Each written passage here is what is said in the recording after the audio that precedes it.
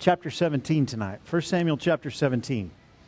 So last time we left off at the end of chapter 16 with David going to work for Saul and becoming a minstrel for him and ultimately his armor bearer. And I'm thinking that that's down the road a little bit. I'm thinking that's not immediately, and I'll show you why in just a second. But Saul could have had more than one armor bearer, but I doubt it at a time. So 1 Samuel chapter 17, starting in verse 1, it says, "Now the Philistines gathered together their armies to battle, and were gathered together at Shochoh, which belongeth to Judah, and pitched between Shochoh and Azekah in Ephes-dammim." Now you got to remember, the Philistines are really oppressing Israel at this point in time. There's no smiths in Israel. They have to go to the Philistines to sharpen their plow points and things like that. And so the Philistines are encroaching upon them. We're not in Philistine territory. We're in Judah. And you could go to the valley of Elah today, and it's very pretty. It's a nice valley in the midst of, it's going to call it mountains, but I'm going to call them hills. It's not real high mountains, but it's a really pretty valley. And today they farm it. It's cultivated. It's irrigated, and it's a beautiful place. And so it says there that Saul and the men of Israel were gathered together and pitched by the valley of Elah, and they set the battle in array against the Philistines. The Philistines stood on a mountain on the one side, and Israel stood on a mountain on the other side, and there was a valley between them. And think about the hill country of Texas, more so than mountains like the Rockies. So that's more what you should picture in your mind as you see them standing on these mountains. So it's not, it's kind of like Oklahoma, you know. We're stuck here in these, that old country music song says we're stuck here in these hills that they call mountains. There are no mountains in Oklahoma. There are some hills, but then you go someplace like Montana and you realize, oh, these are mountains. So anyway, it says there they went out, and there went out a champion out of the camp of the Philistines named Goliath of Gath. Now Gath is a Philistine city, one of the 5 major ones. And his height was 6 cubits and a span. So a cubit is measured from here to here, approximately. And of course, if we were to all line up, all of us here today, and measure our cubit, matter of fact, let's just do it. Julia, come here. Let's do a cubit measurement.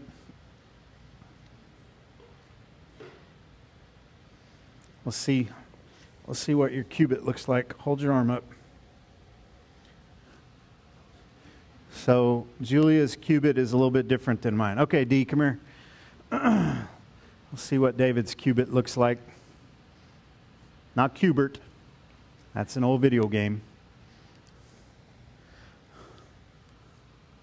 That's pretty close. That's pretty close. Okay. We're going to say a cubit is 18 inches. Now, as you study this, everybody, this is a big argument, a big fuss. And, well, was it a Hebrew cubit? Was it a Hittite cubit? Was it this? Was it that? Let's call a cubit 18 inches, okay?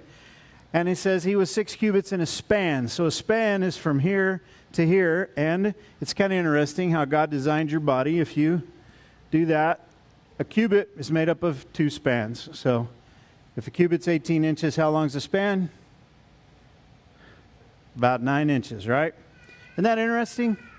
Did you ever know that? You ever measure your nose with your joints of your finger and your ears and where they're placed? You know, you got symmetry to your body. And so this was ancient measuring. Now this is a hand breadth. This is a span.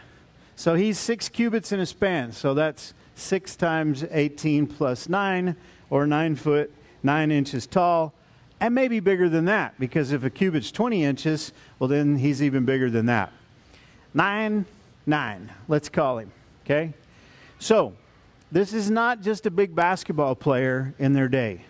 This is a giant. This is, and we've read about these, you know, as we studied the book of Deuteronomy, we saw that there was Og, and there were other giants in the land, lots of them. When the Israelite spies went into the land, they encountered the sons of the Anakim, they said. And some people say, well, they were just saying that. They were whining because they were afraid of the people. But I don't think so. I think there's lots and lots and lots of biblical evidence that there were giants. And there were giants before the flood. Genesis tells us. The flood came and wiped them all out. Starts over again with Noah's family. And then we wind up with giants after the flood, and that's where Goliath comes from. Okay? So how did that happen? Well, whatever caused the giants before the flood had to have happened at least to some degree after the flood for there to be more giants on the land. Either that or there was some giant DNA in one of Noah's sons' wives, one or the other. And I'm thinking that we had more angelic activity after the flood. Nonetheless, here he comes, 9'9". He had a helmet of brass upon his head, and he was armed with a coat of mail, and the weight of the coat was 5,000 shekels of brass. We're going to call that about 125 pounds. How'd you like to wear a 125-pound shirt? That would make for a long day, wouldn't it? And he had greaves of brass upon his legs. Those are his leg protectors. And a target of brass between his shoulders. That's his back shield or piece of armor. And the staff of his spear was like a weaver's beam. And so if you were to think about a weaver setting up a big loom, it was like the top beam of that.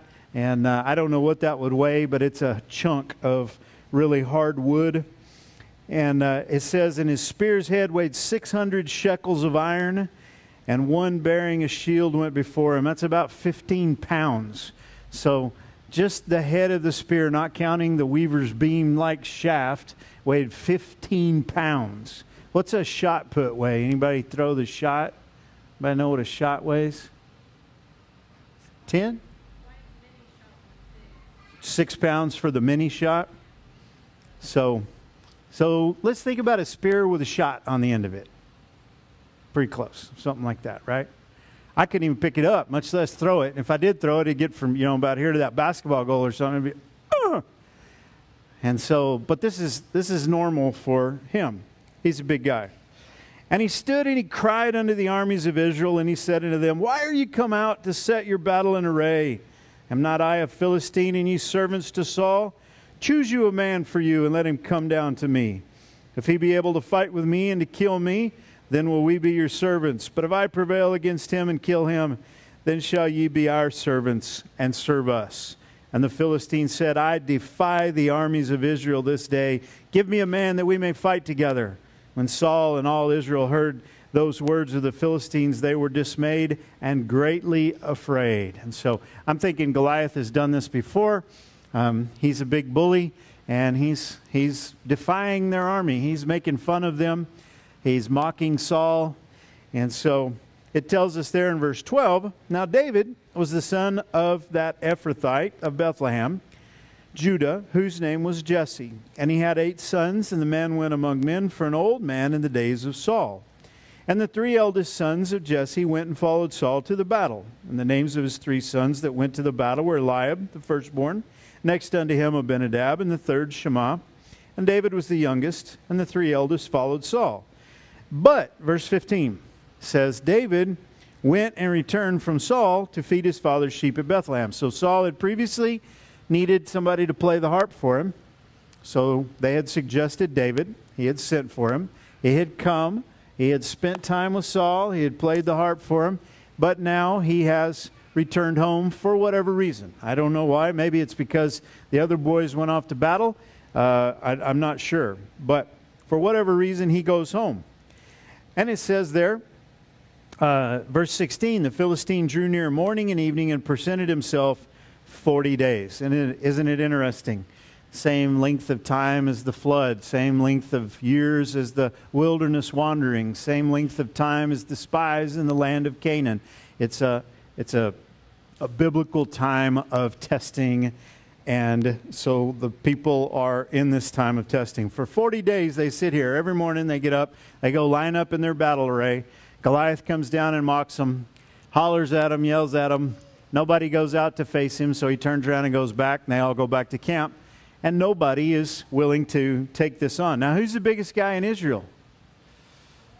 Saul, the king. But you're not going to send your king to go and fight the giant, are you? Or maybe your king's not willing to go and fight the giant, apparently. And so So you've just got this stalemate for 40 days, it says. And it says there in verse 17, "And Jesse said unto David his son, Take now for thy brethren an ephah of this parched corn and these 10 loaves. Run to the camp to thy brethren. Carry these 10 cheeses unto the captain of their 1,000. And look how thy brethren fare, and take their pledge." So go check on them, send some food, see how the battle is going. And Jesse's interested in the battle because the battle's right over there, right? I mean, they've invaded Judah at this point. So Jesse, he needs to know what's going on and what the state is because he might have to evacuate. Now Saul and they and all... Oh, by the way, remember, part of David's reputation at this point in time is that he is a mighty man of war. Even as a young man, even as the youngest of the brethren, he already has this kind of reputation, okay? And so it says that... now Saul and they, verse 19, and all the men of Israel were in the valley of Elah fighting with the Philistines. And David rose up early in the morning, left the sheep with the keeper, took and went as Jesse had commanded him, and he came to the trench as the host was going forth to the fight and shouted for the battle. So every morning they shout for the battle, right? They get all stirred up and pumped up and hoorah, you know, and high-five each other and chest bump each other and then go out there and shake in their boots because... You know, I think maybe in a full-fledged fight, they would have been willing to take on the Philistines. But in a one-on-one with Goliath, they don't have anybody that's going to go for it. So it says there in verse 21, "For Israel and the Philistines had put the battle in array, army against army. And David left his carriage in the hand of the keeper of the carriage and ran into the army and came and saluted his brethren. And as he talked with them, behold, there came up the champion, the Philistine of Gath, Goliath by name, out of the armies of the Philistines, and spake according to the same words, and David heard them. And all the men of Israel, when they saw the man, fled from him, and were sore afraid." And the men, I wonder how close they were. When they set up in array, you know, it says at the beginning they were on these 2 mountains, but now it says that the men fled from him. I wonder if Goliath actually approached to the armies, or exactly how he did it. I wonder if he went up there and went like that at them, and they all fell back. I mean, they're scared to death of this guy. And physically, humanly, fleshly speaking, rightly so. But you see, what we're fixing to see is this difference in viewpoints. And this is the way we're all supposed to live our lives. So from here on out, this is where our real lesson comes in tonight.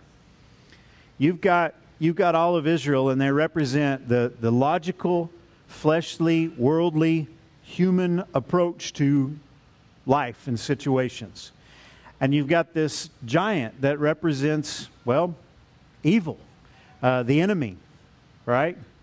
And their logical human reaction to him is fear and avoidance.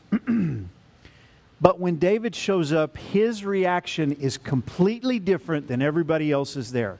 That's the way you're supposed to be in the world. That's the way I'm supposed to be in the world. We are not supposed to look at the things that happen in this life the same way that the rest of the world does. We're not supposed to look at the enemy the same way. We're not supposed to look at evil the same way. And we're not supposed to react like the world does. And so David hears him and what he says. "And all the men of Israel, when they saw the man, fled from him and were sore afraid. And the men of Israel said, Have you seen this man that's come up?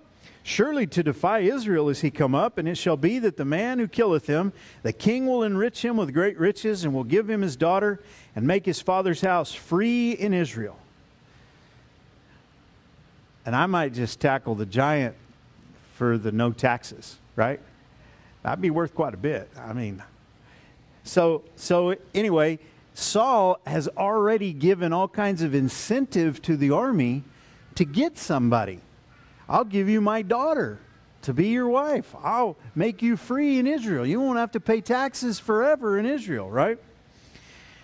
And so here's the first thing that we learn about David, that David is different from everybody else. Number one, David is fearless because he knows God. David is fearless because he knows God. David spake to the men that stood by him, saying, "What shall be done to the man that killeth this Philistine and taketh away the reproach from Israel? For who is this uncircumcised Philistine that he should defy the armies of the living God. Look at the difference in the approach. The rest of the men, they flee from the giant. David says, who does he think he is? How can anybody defy God's armies? I mean, to David, this is unthinkable, right? We cannot lose. Now think about it. David's going back. He's thinking about Joshua. He's thinking about the promises made to the children of Israel about this land. He's sitting here looking at these people are in the land of Judah. This land was given to us by God. This is part of my family's inheritance. This is my tribe's inheritance. That guy can't do what he's doing. Who does he think he is? Right? I love it. And the people answered him after this manner, saying, so shall it be done to the man that killeth him. And now, here comes Big Brother.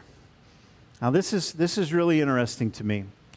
And one of the things I want to remind you of is that Jesus' brothers, now he's the oldest, but his half-brothers, James and Judas and Simeon and his sisters, they deal with him sort of in the same manner. They kind of mock him at one of the feasts.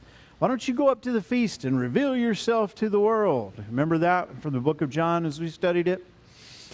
And so we learn that Jesus' brothers, half-brothers, on his mother's side, did not believe in him until after the resurrection. Okay? So during Jesus' earthly ministry, his brothers and his sisters, they, I guess, thought that he was about half crazy, about like they kind of treated him sort of the way that the Philistines did, and maybe were a little bit embarrassed of him. So here's the three boys that have gone off to fight the oldest brothers, right? And I don't know about you, but I didn't have an older brother. I am the older brother, and I have a younger sister. But I had some friends that had younger brothers, and I used to always get mad at them because every one of them was the same. They were all mean to their little brother, all of them. Every one of my friends had a little brother. And I would come over and some buddies would come over and they'd be like, you can't play with us. I'm like, why not? I like your little brother maybe even better than I like you. And they would be like, no, you can't play with us because you're the little brother. And I never did appreciate that. But for some reason, this kind of stuff happens in families. And Eliab and the older brothers, they kind of looked down on David. But remember, they were all standing right there that day that Samuel dumped that horn of oil over David's head. And that had to have just bugged them to no end, don't you know? I mean, Jesse didn't even invite David to the party. And here's big strapping Eliab, right? He's a man among men. Jesse's a man among men. Nope, not him. Nope, not you. Nope. Is this all you got? Oh, the little one. Yeah, with the sheep. Well, go get him. Bring him in here. He's the one. And all those boys just had to be sitting there going, you got to be kidding me. Think about Joseph's older brothers. Oh, Joseph sitting there eating his post toasties one morning. Hey, guys, did you hear about the dream I had last night? Yeah, Dad and Mom bowed down to me, and all you guys were serving me. And they're like, yeah, let's get rid of this dreamer, right? And so that's kind of where David is with his family. So Eliab, his eldest brother, verse 28, heard what he spake unto the men. And Eliab's anger was kindled against David. And he said, why camest thou down hither? And with whom hast thou left those few sheep in the wilderness? I know thy pride and the naughtiness of thine heart. For thou art come down that thou mightest see the battle. Isn't that amazing? He's talking to his king. He doesn't know it yet, or he hasn't accepted it yet. But he saw him anointed by the prophet. But because he's the little brother, there's this familiarity of family that's bred contempt here. And he calls him naughty and prideful. David said, what have I now done? Is there not a cause? I love it. David's like, what did I do? What did I do to you, Eliab? Get out of the way. And so he goes on. He turned from him toward another and spake after the same manner. The people answered him again after the former manner. You see, what David is doing is he is, I think he is expressing his utter amazement that everybody else is treating this situation. He cannot believe they've sit here for 40 days and let that loudmouth do what he's been doing. I cannot believe it. So he's trying to figure, am I missing something here? What am I missing here? And so he asks again, now what's going to happen to the guy that goes and kills this guy? Because in David's mind, it's as good as done. This ain't no big deal. This is light work right here. You got to love it. You just got to love it. By the way, this is part of the reason why he's the king. Because this is what it looks like to be a man after God's own heart. It means to be fearless because you trust in God, right? So he says, verse 30, he turned from him toward another and spake after the same manner. And the people answered him again after the former manner.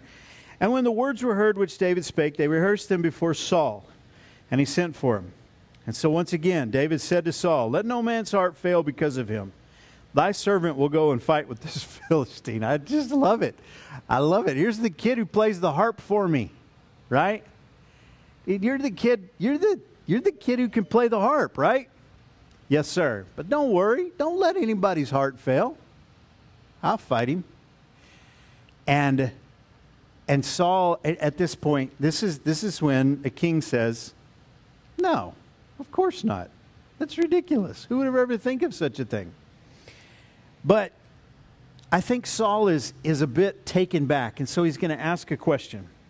And that question is going to bring us to another thing about David. First of all, he's fearless in the face of the enemy. But secondly, verse 33, Saul said to David, thou art not able to go against this Philistine to fight with him, for thou art but a youth, and he a man of war from his youth. Now, a few weeks back, we talked about if you're a young person and you want to be treated with respect, then you need to act with respect. You need to be an example of what it is to be a follower of Jesus. Well, this is a great study in what that looks like. So Saul actually asked the question. This guy is a trained warrior. You are a youth. You're a very young man. What makes you think that you can go and fight him? Okay? Now this is great because this is where David puts he is trusting in the faithfulness of God. So first of all, he's fearless because he trusts God. But secondly, he's trusting in the faithfulness of God because David has a track record with God. So he says here, David said unto Saul, thy servant kept his father's sheep. This is the question. How do you think you can go up against a giant who's a trained warrior? David says, here's how. He said, thy servant kept his father's sheep, and there came a lion and a bear, and took a lamb out of the flock. I have seen from here to those things right there, a half-grown lion, and from here to that basketball goal, 7 full-grown lions. And I'm here to tell you, on my best day, I don't want to wrestle with that beast. Incredible beast. Can jump halfway across this room, maybe farther than that if he wants to. Take a full-grown Cape Buffalo on and probably get the better of him eventually. Incredible beast. Not only that, but a bear. You say, well, what kind of a bear would there be in Israel? Well, I don't know. About 3,000 years ago, but even a little bear that got claws about that long, I wouldn't want no part of him. But David said, these 2 animals came. I'm tending my father's sheep. These animals come. They come to take these sheep. He says, they took a lamb out of the flock. And I went out after him, and I smote him and delivered it out of his mouth. And when he arose against me, I caught him by his beard and smote him and slew him. Caught him by his beard. He's hand-to-hand combat with a lion and with a bear. And then he says, thy servant slew both the lion and the bear, and this uncircumcised Philistine shall be as one of them, seeing he hath defied the armies of the living God. Hot dog. Man, I love it. I love it because this is David having a track record with God. You see, David's looking back. This is David's Ebenezer moment is what this is. You remember when Samuel set up the stone and he said, hitherto hath the Lord helped us? Well, that's exactly what David is doing right here. He says, I have never been let down by my God, ever. My God is faithful. My God has given us promises to Israel over this land. My God has given us promises against these enemies. My God I have a proven track record with God in my past, and it came out of my everyday life. No, I've never personally fought a giant, but I've fought a bear and I've fought a lion, and if God can give me victory over them, God can give me victory over this giant. And that's how you learn to live your life. You go from victory to victory to victory to victory. And when you come up against the new enemy, the new giant, the new situation, you look back and you say, has God ever helped me in the past? Has God ever answered a prayer in the past? Has God ever got me through a situation in the past? One time, I don't tell this story I just tell the story because I think it's funny. A long time ago, I interviewed with a particular church, and it was right not long before we moved down here, and I knew that God was moving us. I knew that something was going on. I wasn't sure exactly what. And a friend of mine called and said, "Hey, our church is looking for a pastor, and I've thrown your name in the hat, and the pulpit committee wants to meet with you." And so Wendy and I drove to another city, and I met with this pulpit committee, and this was a big church in a big city, and I was totally unqualified for what they wanted. They wanted a seminary guy. They wanted a guy with lots of experience. They wanted, yada, yada, yada, all this.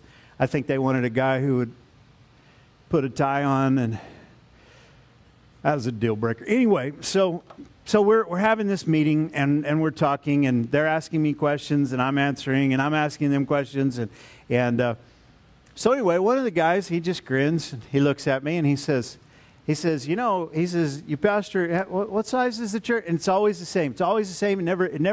It always blows my mind. How big is your church? If you get around a group of preachers, that's the question that's going to be asked every single solitary time. And for some reason, pastors of bigger churches are more important than pastors of little churches. So whatever.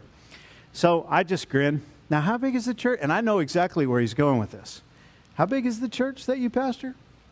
I said, well, when we had Kevin Kirkland and God's Eye come, we had 112 in Sunday school that day, and we knocked her in the head. It ain't never been that big again, 112 in Sunday school. It's the biggest day we ever had. I said, most of the time we got about 45 to 65 in Sunday school. 100 is just...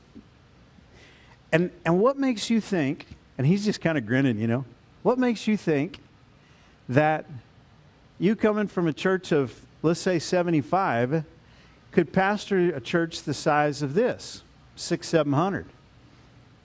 I just looked at him and I smiled and I said, once when I was tending my father's sheep, there came a lion and there came a bear, and those guys ate it up, man. They just loved it. They were like, we're never going to call you, but that's the best answer we've ever heard in our life. And I'm like, well, because it's the only answer that there is. It's the only answer that there is. The only answer that there is. How do you learn to trust Jesus? Right where you are. Right in your family, right with your brothers and sisters, right with your mom and dad, right in the circumstances of your life, in your school, in your home, in your work, in your neighborhood, in your circumstances. That's how you learn to trust God.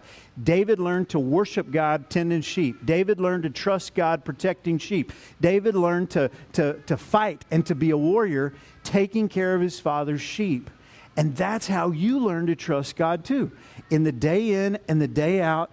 And you build a track record with God, and what you do is you prove God's faithfulness to you every day. And He's going to test your faith as you go. But you're going to prove God's faithfulness. Listen, you know what David didn't say is he didn't say, well, I've been a good boy, and because of my righteousness, I know that my God is going to protect me. He didn't say that at all. Matter of fact, David didn't brag about his abilities. He didn't even start to do that. Matter of fact, we're going to see that come next. It's all about God.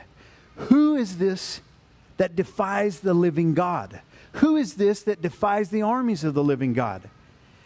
I have a track record with God. God delivered me from the paw of the lion. God delivered me from the bear. God will deliver me from this Philistine. He says, verse 37, David said, moreover, the Lord that delivered me out of the paw of the lion, out of the paw of the bear, he will deliver me out of the hand of this Philistine. And Saul said unto David, go, and the Lord be with thee. What do you say to that, right? Saul's like, good grief. You're the only one who's willing.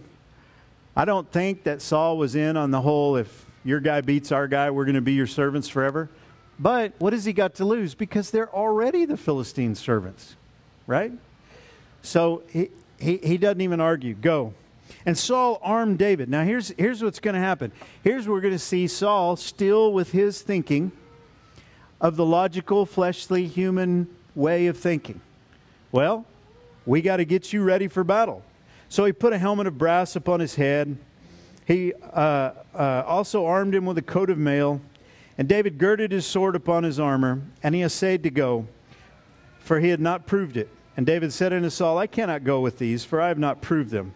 And David put them off of him. You see, David has no track record with Saul's armor. By the way, David's a young man. Saul's a big man. So this armor doesn't fit very good. You know, don't ever go into battle with untested armor. Ever. You go into battle with what you have, with what you've tested. But don't ever think that, you know, the armor isn't what's going to give him the victory. It's going to be God that gives him the victory. And so David, he puts it all on, and I'm sure it was comical. I'm sure the sleeves hung past the ends of his fingers. I'm sure the belt was too big. I'm sure the sword drug the ground, and the helmet fell down over his head about halfway. And he's like, no, this isn't going to work. So he sheds all of this. And it says there, he says, verse 40, he took his staff in his hand, and he chose him 5 smooth stones out of the brook. And he put them in a shepherd's bag, which he had, even in a scrip. And his sling was in his hand, and he drew near to the Philistine. So why does he do this? Well, once again, what does David know? David knows how to use a sling. Now, don't ever downplay the sling. The sling was probably more deadly than a bow and arrow in their day. They could throw faster and farther. And they say that people in that day and time were accurate sometimes to as much as 300 yards with a sling. And also don't think about a slingshot, but we're talking about a big sling, and we're talking about a rock the size of an egg, maybe a goose egg, maybe bigger than that. So you get hit with that.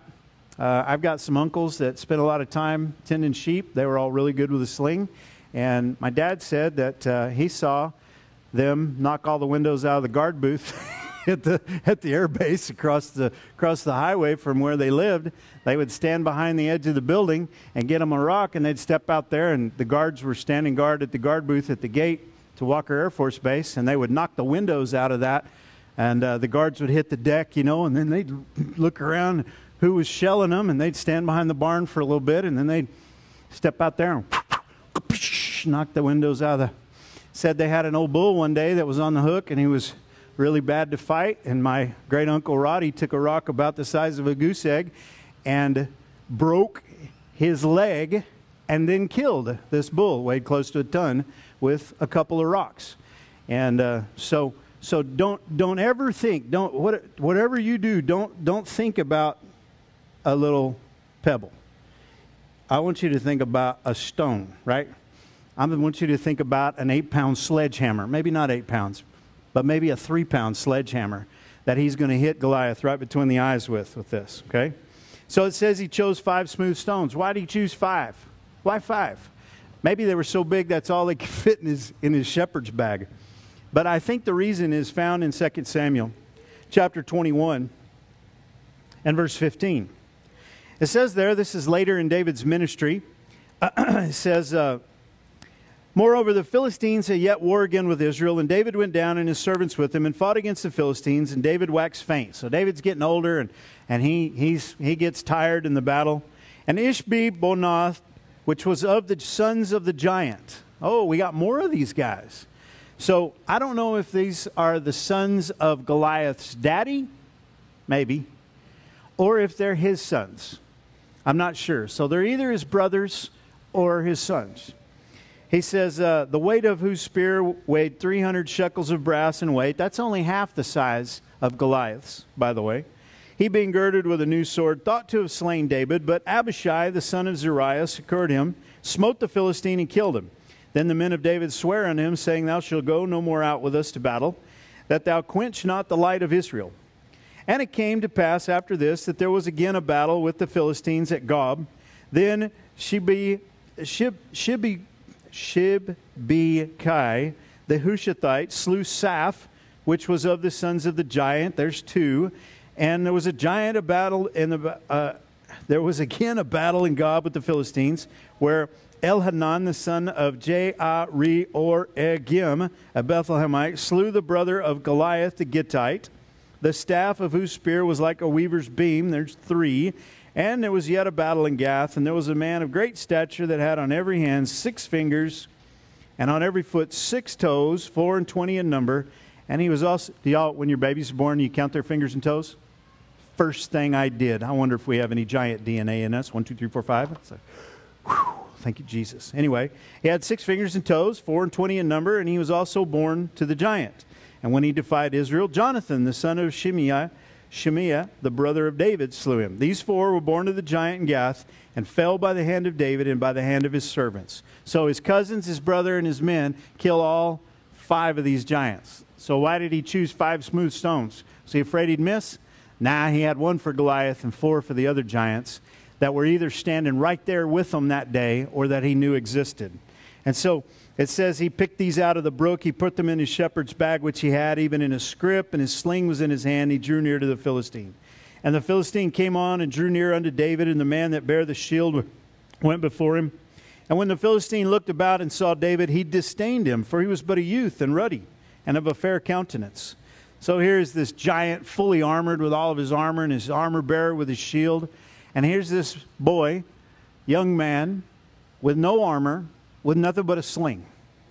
And the Philistine said unto David, Am I a dog that thou comest at me with staves? And the Philistine cursed David by his gods. Now remember, every time he's hollered at the rest of the Israelites, they've fallen back in fear. They're scared to death of him. But David's advancing. Once again, it's the total difference between the way that the natural man views things, to be afraid of the enemy, to go away from the enemy, versus the man of God who says, who does he think he is? I'll go and fight him. I'll use the weapons and tools that I know how to use, and I'll trust in God.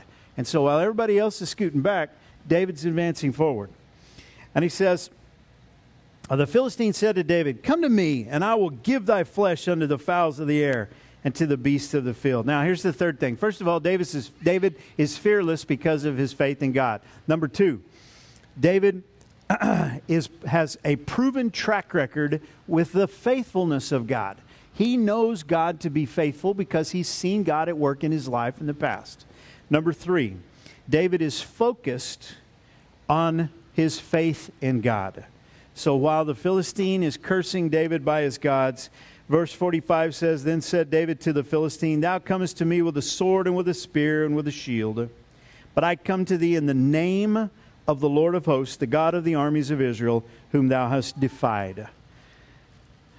God told Abraham, Abraham, I am your reward. God tells us, I am your shield. I am your rock. I am your buckler. I am the defense about you. Satan told Job, he said, he told God, I can't get to Job because you've built a hedge around him. You see, David says, God is my shield. And so he is focused on his faith in God. And number 4, David fought for the glory of God. David did not fight for his own glory that day. He's going to fight for the glory of God. This day will the Lord deliver thee into mine hand, and I will smite thee and take thine head from thee. And I will give the carcass of the host of the Philistines this day unto the fowls of the air and to the wild beasts of the earth, that all the earth may know that there is a God in Israel. See, for David, this is just like the showdown with the prophets of Baal in the days of Elijah. That's what this is. It's a showdown. But it's not between David and Goliath. It's between God and Goliath. And David is totally focused on God, and he's totally fighting for God's glory.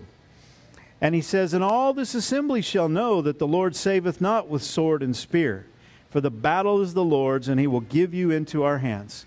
You know, you don't have to count up all of your resources. One of the worst sins that David ever sinned was taking a census in the land. He's so trusting in the faithfulness of God here. Later on, he's going to actually have Joab take a count of all the soldiers just to see how big his army is. And Joab is going to beg him, please don't do this. Please don't do this. But because David is taking his eyes off of God later in life, but at this point he is totally zeroed in and focused on God. You don't need all the resources. It doesn't take that. It's not about the resources. It's not about the wealth. It's not about the tools. It's not about the weapons. It's about God. And David realizes that. So it says, it came to pass when the Philistine arose and came and drew nigh to meet David, that David hasted and ran toward the army to meet the Philistine.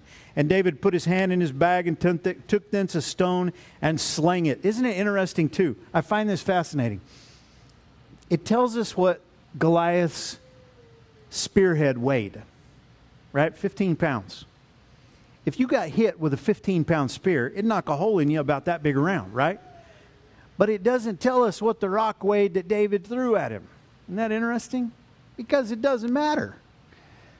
It doesn't matter. You see, everything about this story is focusing on the fact that David is trusting in God rather than his own ability. David didn't say, I can sling a stone at a hair's breadth, right? He could, but he's not bragging about those kinds of things. He's bragging on his God. Okay? And so it says, he runs at him, he took thence a stone, and he slang it and smote the Philistine in his forehead, that the stone sunk into his forehead, and he fell upon his face to the earth. Now, I love this. I was listening to, doing a little research for this, and I found this guy who's an archaeologist, and he was actually in the Valley of Elah and talking about the valley in this neat video I was watching. And the guy was great, but what's interesting is he said, now when David hit the Goliath, it stunned him. It didn't kill him, it stunned him. And you know, I'm not going for that. If it sank into his forehead, I'm thinking we've got major, what do you call it? Central nervous system damage. Plus, what's he got on his head, covering his forehead? He's got a helmet, doesn't he?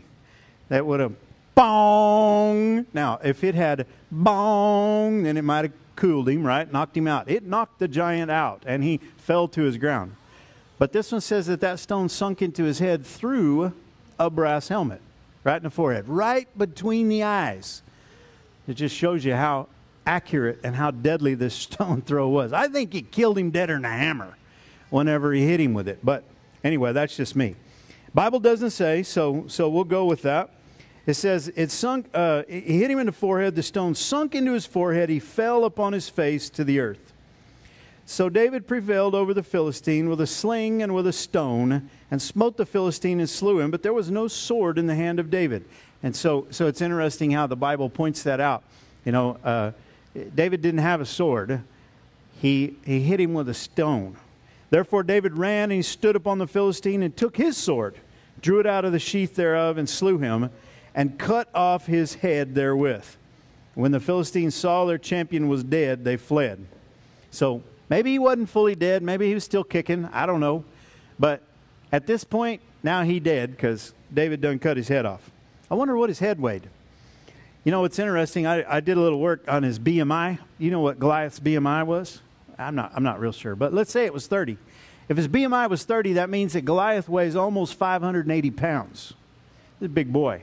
Now you start piling all of that armor on him. I mean, he's wearing a 125-pound shirt.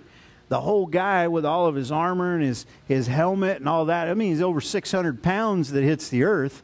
I cut down a tree trunk the other day, and it shook my backyard. I don't know what it weighed, but a 600-pound guy hits the ground. I'm thinking, boom, right? And so David goes over there, and he pulls out this great big giant sword for a 9-foot-tall dude. Whop, and cuts his head off, and the Philistines go, oh, and it just sends a shock wave through the Philistines. When the Philistines saw their champion was dead, they fled. Away they go. And the men of Israel ran, and Judah arose and shouted and pursued the Philistines until thou come to the valley and to the gates of Ekron. And the wounded of the Philistines fell down by the way to Shearaim, even unto Gath and unto Ekron. So he chased them all the way back to the Philistine cities. And the children of Israel returned from chasing after the Philistines, and they spoiled their tents. And David took the head of the Philistine and brought it to Jerusalem. But he put his armor in his tent. So he packs this nasty old gory head back to Jerusalem. Okay? And when Saul saw David go forth against the Philistine, he said unto Abner, the captain of the host, Abner, whose son is this youth? Now, he already knows this because he's already called to Jesse and asked him to send his son to minister to him. But remember now, the reason that Saul's asking this question is because Jesse don't have to pay no more taxes in Israel. And Saul has to arrange a wedding now between Jesse and him. So he's got to figure out who this guy is because he's going to have to do all this because he's made this promise. Abner said, as thy soul liveth, O king, I cannot tell. This is the captain of the host. They just let this kid go out. I mean, basically they're sitting there going, well, this isn't going to go over very well. What do you think, king? No, I don't think it's going to go over very well. But what do we got to lose? We're already the servants of the Philistines. So here's what we'll do. After he makes mincemeat out of this poor kid, then, we'll have to see if maybe we can't best him in a hand-to-hand fight, right? So Abner, he's getting everything ready. And I think the shock wave that goes through the Israelites as well, next thing you know, they're looking down there. David's standing there with Goliath's head. The Philistines are fleeing. All their armies pursuing after them. And they're sitting here going, who was that? Who was that? I thought he'd be bigger, And as David returned from the slaughter of the Philistines, Abner took him and brought him before Saul with the head of the Philistine in his hand. David, he's packing this around. He's like, hey, Eliab. He had to have. Hey, Eliab, come here. Let's see how big your head is next to his, You think I'm not? He's still Eliab. I mean, I'm sure he didn't do that. David's a man of God. He's a man after God's own heart. He wasn't doing that. But I think he was probably hopping up and down a little bit. It had to be pretty exciting. The king said, inquire thou whose son the stripling is. See, they're still calling. I mean, he's a runt. He's a little guy. He's just a kid. Who is this? And as David returned from the slaughter of the Philistine, Abner took him and brought him before Saul with the head of the Philistine in his hand. And Saul said to him, whose son art thou, thou young man? And David answered, I am the son of thy servant Jesse, the Bethlehemite. So I love this story. The story is so important in the Bible. This is how God establishes his king in the eyes of the people. It's how God shows that his man is better than the king that is standing there trembling in his boots with the rest of the army. His man is not trusting in God. I mean, his man is trusting in God, whereas the former king that he has now rejected is not trusting in God. It shows the spiritual aspect of warfare that you've got to understand, that we all have got to engage in on a day-by-day, year-by-year, throughout our life basis. And it's just this. You cannot ride the coattails of your parents' faith. You've got to have a track record with God for yourself.